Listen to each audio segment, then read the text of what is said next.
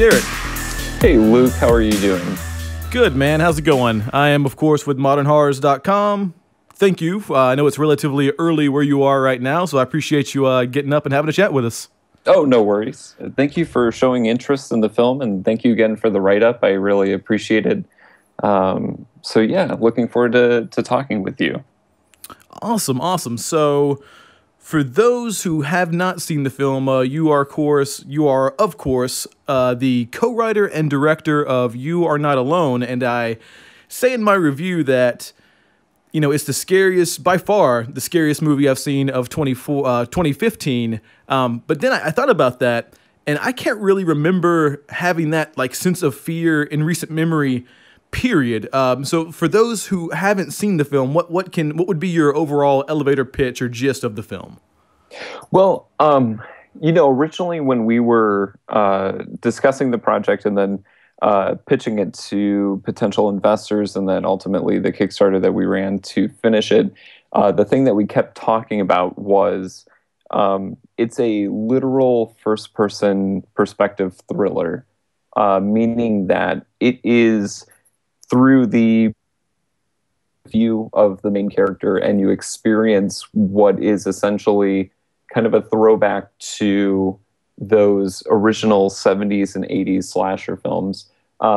Granted, I think that would be doing a little bit of a disservice to the movie because it is as if one movie is completely derailed by another movie, and that is that first film is kind of just a slice of life, almost coming of age kind of story that is sort of aggressively taken over by a more conventional slasher film. But for us, it was always pitching it as a unique experience in that it's a first-person perspective POV thriller.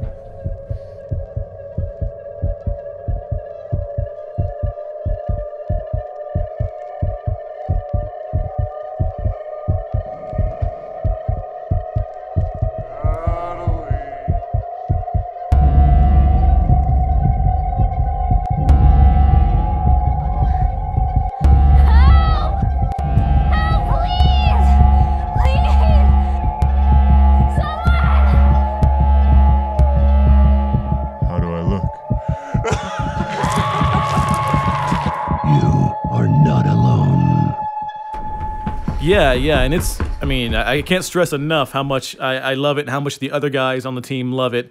You mentioned that you ended up trying to finish out the film with a Kickstarter campaign or a crowdfunding campaign of some sort. What was sort of the journey of getting the film off the ground in the first place?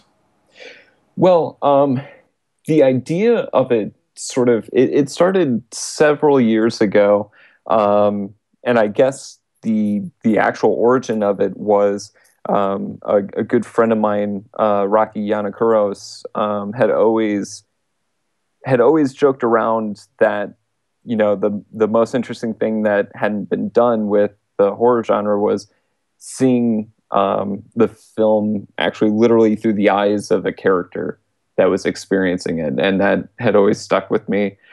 And then my writing partner, Chris O'Brien, who I worked a little bit on with my first feature, Desolation Wilderness. He sort of did a draft of that film with me. We had been mulling over a bunch of different ideas for a couple of years, and we wrote a couple different scripts that never really saw the light of day. And we just sort of came to this conclusion that we needed to do something that was small in scale, but really was at its core a genre film. And we had always sort of considered this idea of doing something in a single location or doing something that was, the genesis of this idea was there is a woman alone in a house and something happens. And then we just sort of extrapolated it from that point on. And we wrote the film in a relatively short period of time. We were writing another film when this opportunity came up, and we started writing I believe it was in January of 2012, and then we had the story and general script ready by the time that we were shooting in June. So unlike a lot of other projects that we had started before this one, where we had a ton of time to write, we were refining stuff for a considerable amount of time. We were taking an idea and running with it, and within just several months, we were in production of it. Yeah, that's awesome, man. You mentioned that it's very much like I mean, it feels very new age, you know, but at the same time, like you said, it's got that sort of 70s vibe, central location, small town. And that whole first part of the movie, you know, feels fantastic. Now, I take a look at the IMDb page of this one, and I know you got to take these things with a grain of salt, but the reported budget on this thing is 20 grand. And I got to say, if that's true, this thing looks and sounds absolutely phenomenal. Is that even ballpark accurate? Yeah, I mean, it's funny. Just for a full disclaimer, now that we're actually this week at the market in Cannes, and I'm not sure entirely how budget numbers affects those kinds of things, but Okay. but yeah, that's pretty much in the ballpark of what this film costs. I mean, there's a lot of other things that aren't necessarily tied to production costs that aren't really factored in, but that's definitely within the ballpark. And I think a lot of that can be attributed to the fact that this was always intended to be a micro budget film, and it was something that, you know, a ton of favors were pulled in, and a lot of the crew that had worked on it were really working on it because they believed in it rather than it was something that they were hired out to do. And then when you were talking about the look of it and the sound of it, you know, that's really directly tied to a handful of people that I think are really amazing, that are right on the cusp of becoming a lot bigger. One of them is our director of photography, Ryan Glover, who's a filmmaker in his own right. He had just come off of a feature, and this is actually how we met originally. He had done a feature with the lead actress in You Were Not Alone, Krista Zawaszynski, and we got in contact. And I think that his photography is phenomenal. He really brought a lot of the look of this film, and then the audio portion of it was a designer by the name of Jason Newman, located out of Chicago. We had met him right about a month before we went into production, and Jason was amazing. I mean, there were months in post where he was almost single-handedly carrying this film, and I think a lot of his efforts really show and can be heard in the final product. Yeah, absolutely. I mean, that the sound, I mean, it's all fantastic, but the sound really drives it home. So this one's kind of been on my radar for a while. I mean, you said you kind of started birth or inception around 2012. Not quite that long, of course, but at least the better part of a year, I've been seeing this around bits and pieces or posters or stills or whatever. I noticed that in some of the early posters and stills and things like that, the killer, I guess for lack of a better term, has a mask on. Yes. And in my review, I actually thought it was so much better that he didn't. That he was just a normal person, that made it so much more frightening. But then, as I'm writing up the review, I'm getting some images together. I remember, I was like, oh yeah, did he have a mask on? So I go back and I watch it again, and no, he doesn't. So what's the story behind that? Well, you know, the interesting part of that was, and it's strange because I don't know if this is something that people will on multiple viewings see for themselves, but he does, for that introductory scene where there's, I don't want to give too much away or any spoilers, but during that first house attack scene, he actually does have that mask on, and when we see our protagonist escaping, she's actually kicking it off of his face. And and then there's a little bit of context for why that mask exists earlier on in the film at the party scene. Yeah, I caught that. Yeah, we are implying a lot that is shown off camera. So the very fact that the killer has this mask is implying that he's already met up with a few other citizens of this community. But again, it's so subtle, and it's so in the background, and it's not the focus that it did seem when we were doing at least the early artwork for the film, a little disingenuous to promote it as if this thing is sort of exists. But then again, it's such a small detail in the overall scope of the film that, when we were looking at and evaluating sort of our marketing materials, it just kind of felt right to use it, at least early on. So it doesn't factor in a huge portion, but it's definitely there. And I think it makes for just an interesting bit. But as you mentioned, I think you're exactly right. I think seeing those facial expressions and seeing kind of just seeing an actor in that part rather than a guy or a stuntman or something who's just sort of faceless, was sort of important to at least making this feel like something different, and maybe even giving it a little bit of a grounding in reality, while still touching on some of those sort of genre staples. The killer has a mask, the killer has these sort of things that you identify with the genre, but not necessarily held down by them. And even in, of course, like classic horror, you see that a lot, but even in home invasion movies, there's, at least a ski mask or something like that. It just feels so much darker that this man might not even worry about it. Like he's not even concerned. Sure.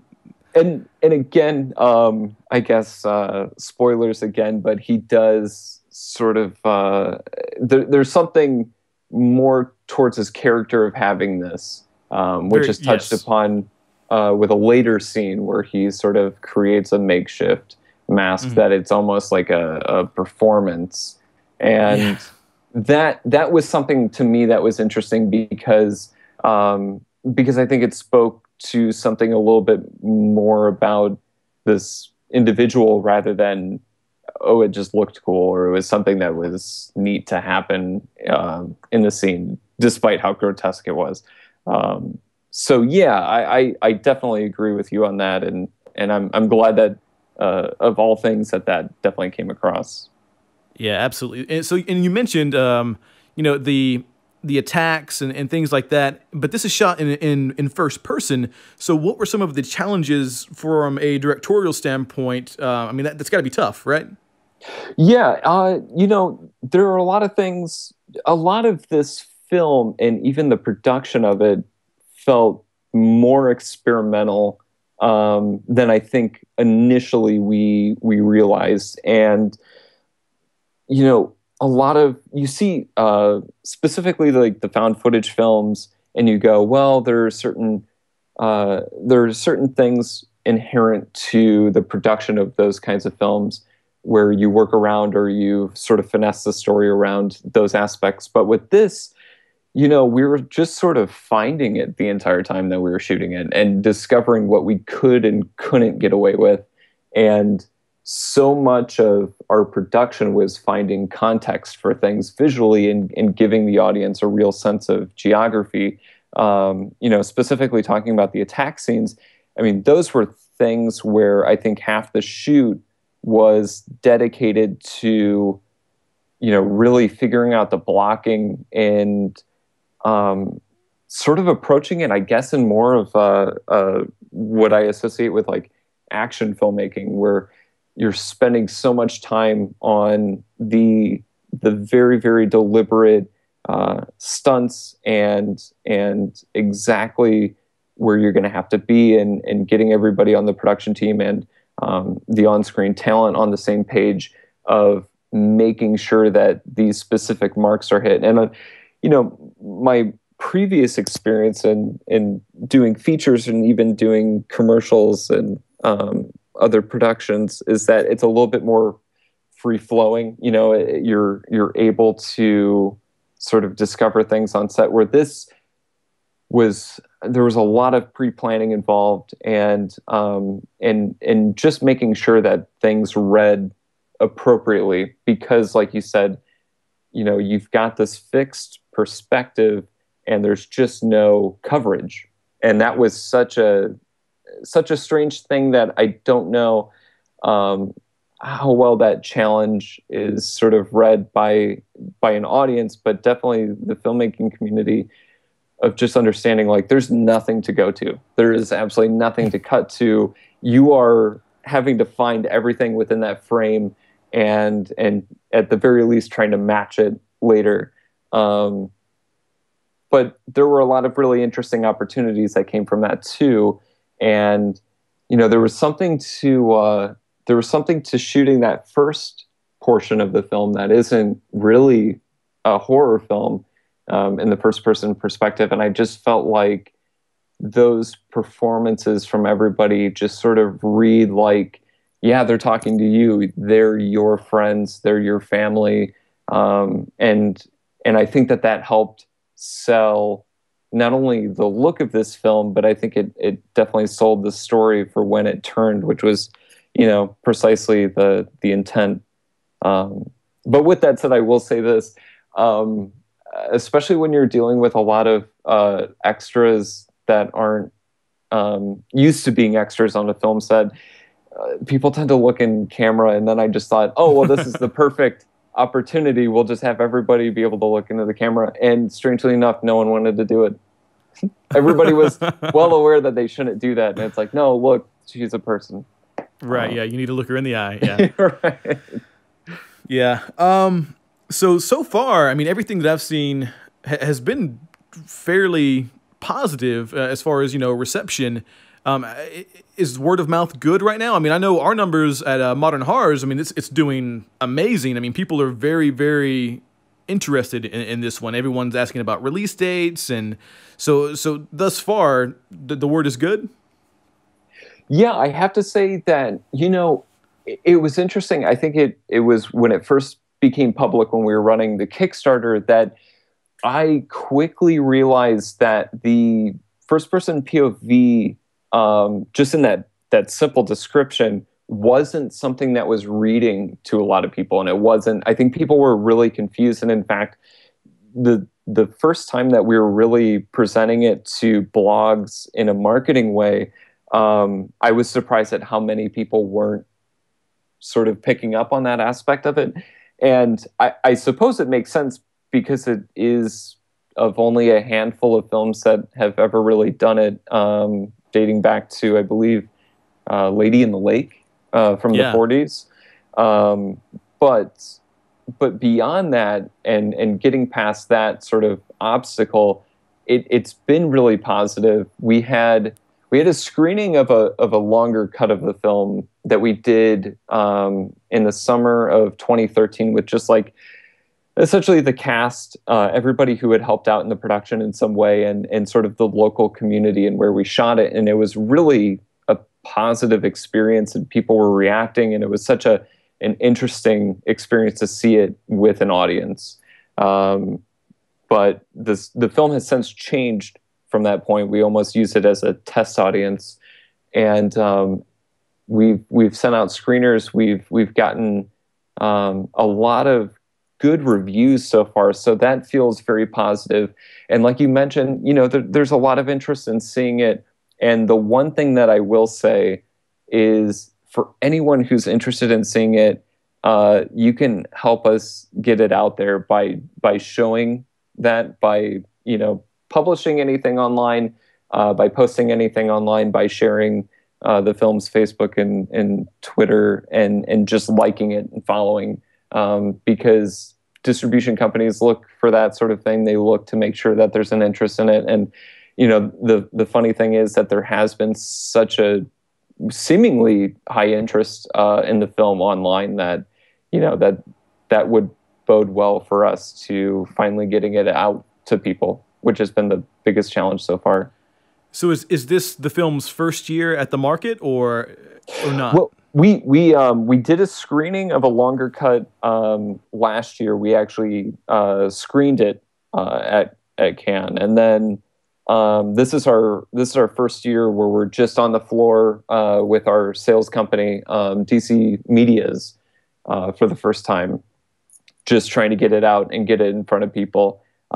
So we have a lot of hope. We're all very excited to see what comes from the market this year, and word is very positive. So fingers crossed, we will hopefully have some news within the next month and a half, and hopefully getting it out to multiple territories. Yeah, I definitely hope so. I mean, I have a feeling once the right eyeballs get in front of that thing, I mean, it's gonna sell.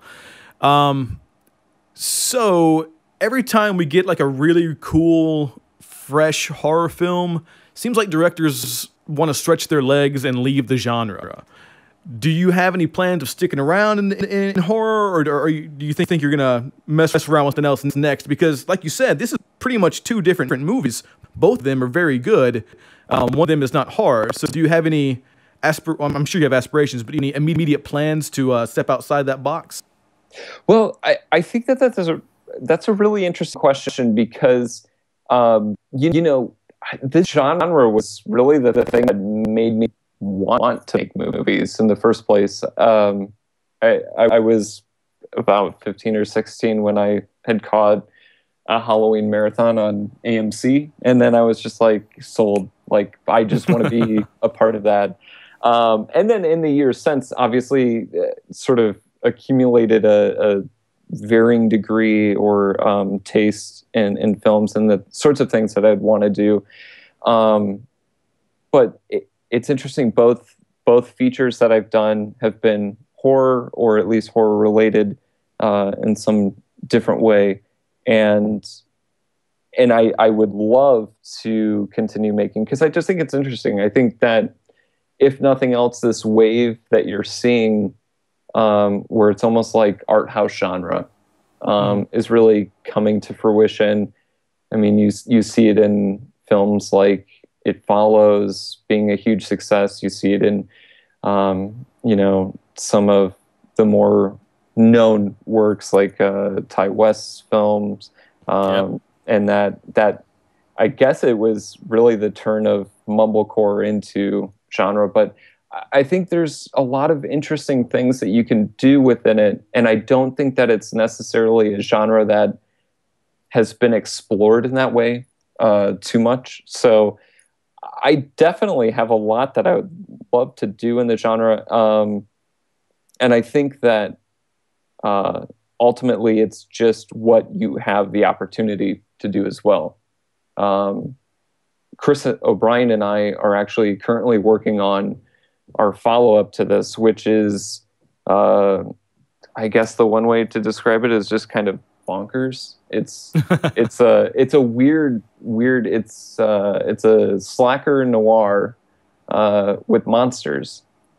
Nice. So that is going to be the thing that we're going to get off the ground after You Are Not Alone.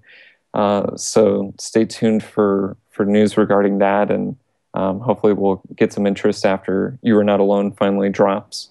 But yeah, a long-winded response to that question would be, I would definitely love to work within the genre. I think that there's a lot to do. I think there's a lot to say and explore. So I'm definitely down. That's fantastic news, man. And yeah, by all means, keep us posted on the next film. I mean, yes, we got to have it. We're officially fans of yours now, so please do. I appreciate that. Thank you for saying that.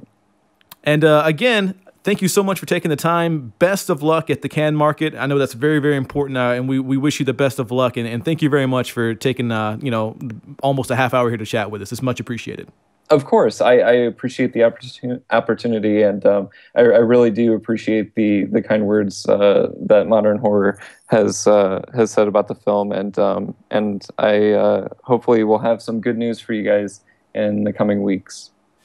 All right, man. Fingers crossed for you. You have a great rest of your day, man. Okay? Yeah, you too. Thank you, Luke. Bye-bye. No problem. Bye-bye.